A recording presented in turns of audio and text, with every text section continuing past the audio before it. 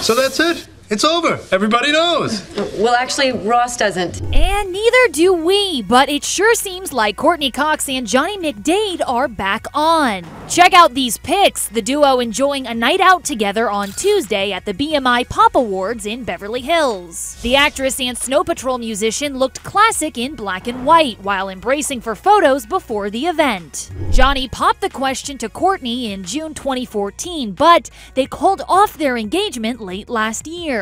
Even after the split, the pair continued to spend time together. In March, they celebrated Easter in LA. Then, a month later in April, they fueled even more rumors of a reconciliation when they were snapped kissing in London. Does this look like a couple to you? Tell us on Twitter @ETNow.